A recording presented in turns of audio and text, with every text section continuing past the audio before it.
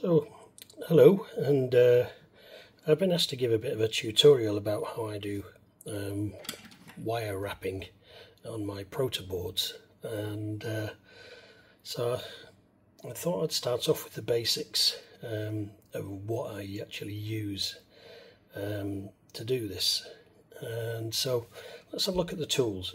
I've got tinned copper wire. I don't remember the gauge, but it's not so heavy. I think it's like 22 or 24 gauge tinned copper wire. This is actually silver plated for better conductivity, but it's only because that's the only thing I could buy. This is the 30 gauge wire, and with a simple polyurethane cover. It's available in different colours. I used to do everything in white.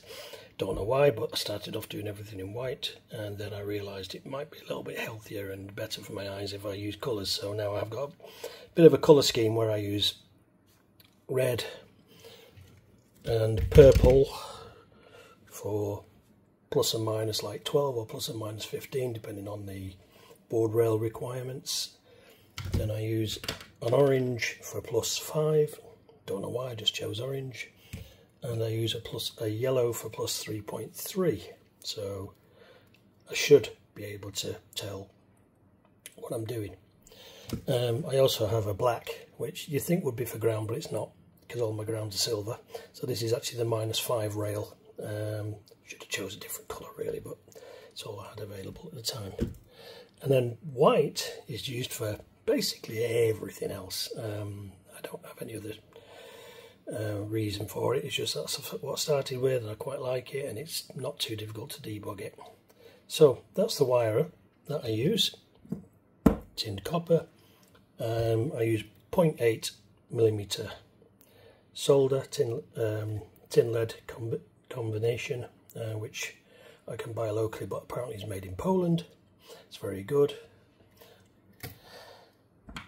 very cheap, very simple snips. These cost me about £1.50 or €2, whatever you want to call it. I go through a heck of a lot of them. I just bought 5 more pairs yesterday because this is my only working pair, because they do snap. And I'm a bit of an idiot, because you know what it is like when you pick up a tool. It doesn't matter if it's not designed for the job, sometimes you'll use it on things. So I tend to cut things which are a bit too heavy for it, and cock things up and break the tips. But still, I've always got another pair kicking around somewhere. So these are very cheap. Model PL 170, Model 170 pliers from, I don't even know what that says, Picaf. Picaf? I have no idea. But they're available locally in my store for like £1.50 or 65 hryvnias here in Ukraine. This is just a hole punch sort of thing. I don't know where I got it from. Found it in a toolbox one day. It's a little bit bent, but it's very useful because I can put it in the board like that and basically guide a wire around it. Or I can push wires out of the way, for example. Let me take one I'm working on. So if that's a board I've got and I need to see what's going on, I can move things out of the way with this quite easily and look up what's going on. So it's useful. Like I say, if I'm doing some wiring and I want to keep a wire away, say I'm soldering, I could just push that in there and I can solder where I want to do, then take it out and let the wire go back so I don't burn through it. That's what I try to tend to do. This board's a bit of a mess. It's not as neat as I'd normally be, but it is only a test board. It's a prototype, so it's not important to be tidy. It just needs to be functional. So, and you can see the different colours there. You can see the yellow, the orange for the 5 volts, the red and blue go into op amps and things, and there's even a black -5 volt going all the way down to a couple of quad VCAs down here. And I've cheated. I've used black there for ground. I don't know why. Say it's prototype. It's not standard. And you can see this tin copper making a sort of ground plane throughout the board as well. So anyway, back to the tools. That's my little pretty pokey thing. These are some tiny little pliers which I use basically on the protoboard when I'm running tin copper, and I can make a bend, etc., and solder it down and make a bend and go around the board. So that's basically what I use that for, or them for, I should say. This is the star of the show. This is my little set of wire cutters, and you might notice some lines drawn in felt tip at different positions. So there's position 6, there's position 4, position 8, and the whole thing's position 10, and it goes to 12 if I decide to do that. Now that's my wire stripper. This I've had since I was about 17, probably 17, 18, so it's probably 44 years old, something like that. Got it at ICL when I worked there, and originally we used to use this pink wire at ICL, which is super good. You can probably still get this, I don't know, I've never seen it, I've never been able to find it since. Got all the markings on the packaging, but I don't think they make it. But it doesn't burn easily. It's really, really good for use with a soldering iron close by. And that's all I've got left of this reel, and it's the only reel I ever had. So I don't use it anymore, just keep it for nostalgic sakes. So that's my wire stripper. Now, I've looked online, there is a sort of modern equivalent of this. I don't know how much it is, but there is one available. It's really, really good for this 30 gauge wire. I'll show you why. Take a piece of 30 gauge,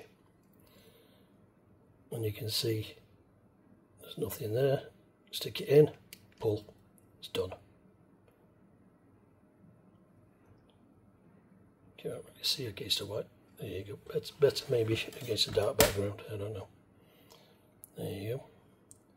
Now what I can do is, using these measures, I get a rough idea between chips what distances I need to run. So if I want a measure of 4, I just put it in and pull at 4 and pull again at 4, pull again at 4 and pull again. And that gives me multiple breaks in the wire at equal distances. And I always have a little bit on the end so I don't pull the end off. And as you can see, there's gaps in the wire now.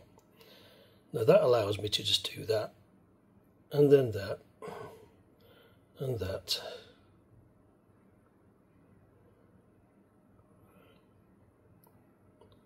And it means I can do little cable runs between components where I need to, just tagging them together. Very useful when you've got, say, I don't know, multiple address lines or something, and you want to connect them all together on, say decoder chips, demux chips, encode 405.1s, 406.7s, etc. You can make little runs between them. Obviously, the 406.7s, the runs would be quite a bit further spaced apart, but for 405.1s are probably ideal. And like I say, I can use this and just place it over, and I can work out the distance that I need. And sometimes I'll do runs of like a 4, a 6, an 8, a 2, and I'll just try and remember it in my head what distances I need. Sometimes I even write it down if it's very complicated, and I'll pull that run of wire in those distances, and that works fine.